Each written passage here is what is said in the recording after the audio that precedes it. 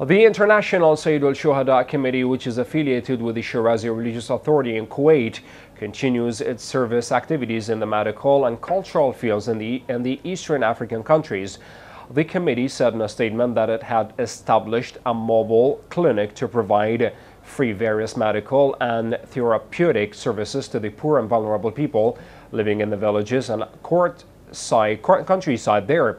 And in the cultural context, the clinic donates copies of useful books in the field of introducing the Islamic religion and its tolerant and humane teachings to all patients.